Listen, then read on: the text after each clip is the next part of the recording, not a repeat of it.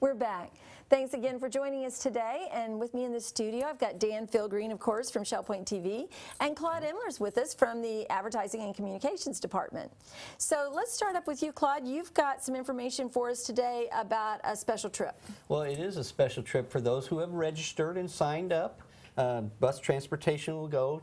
We have a New England-style seafood trip to the Clam Bake. It's a local favorite. They've been in business for about 15 years now. I mean, personally, I'm more the Florida kind. I like the Gulf shrimp. I like the regular local waters fish and things. But for those of you who are really into that pure chowder from up north, the Clam Bake is very, very good. And there's a trip planned for that for lunch today. So if you've signed up and you're ready to go, you're probably on that trip.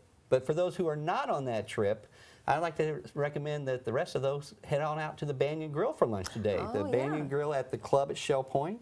They're open 11 to 3 daily for lunch, and Sunday brunch. If you haven't been to Sunday brunch, it is awesome. 10 to 2 for the Sunday brunch.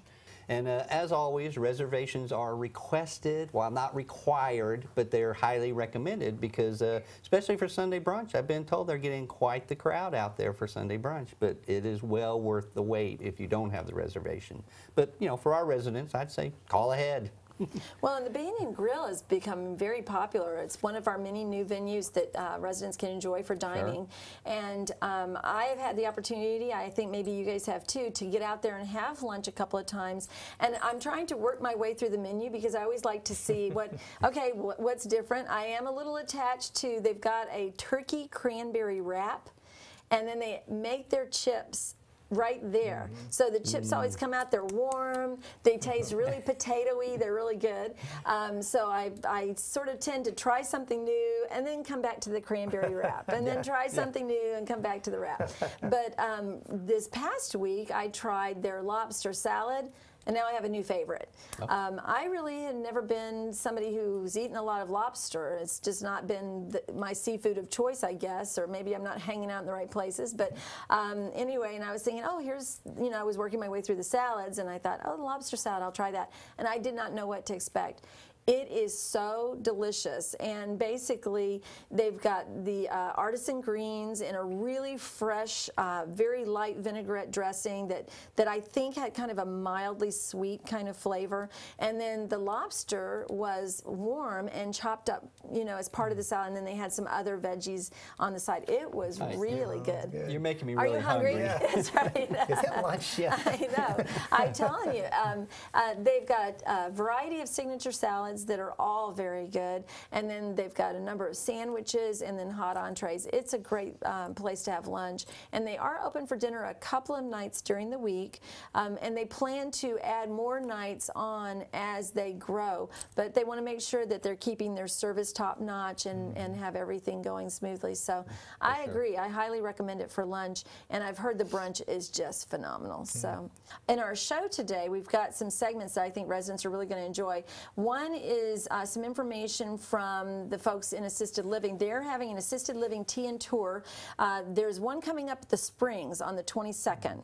And so that is something that if anybody is interested in learning more about assisted living at Shell Point, and in particular if they'd like to see the Springs, it's on the 22nd. It's at 2:30.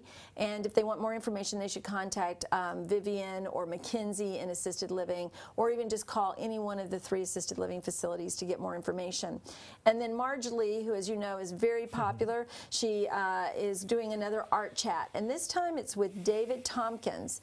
And David has literally turned his home here at Shell Point. It's almost like a little mini art gallery. He has a number of beautiful watercolors on display in his home, and she's going to be talking about those with him. But I think the thing that's going to catch people's attention is, I don't think they refer to them as monsters, but let's call them creatures.